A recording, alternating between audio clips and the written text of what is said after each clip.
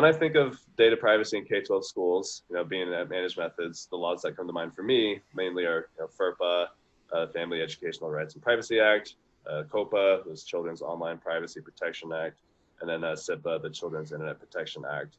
And I know there's others out there, but would you say these are the three main regulations that districts mainly focus on in terms of remaining compliant with? Yeah, it's the holy trinity, honestly. It's, if you got to tick those three boxes if you want to be online or any sort of connectivity at a K-12 school. But like, FERPA, protects the privacy of student educational records.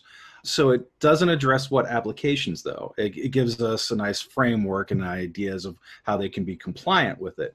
So that's just the Department of Education law. COPA, it's a Federal Trade Commission ruling, I believe. It's a law requiring guidelines for children under 13. The idea is, COPA requires websites to post complete privacy policies, notify parents. That's why we have stuff like YouTube Kids versus YouTube directly.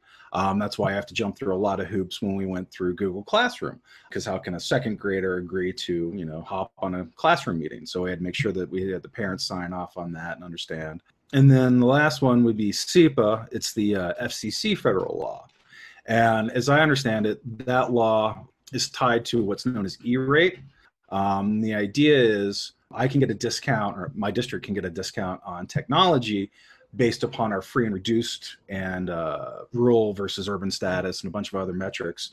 But the basic idea is we have to make sure that we're filtering our internet content as it comes into the district so that we can receive benefits based off of our free and reduced population.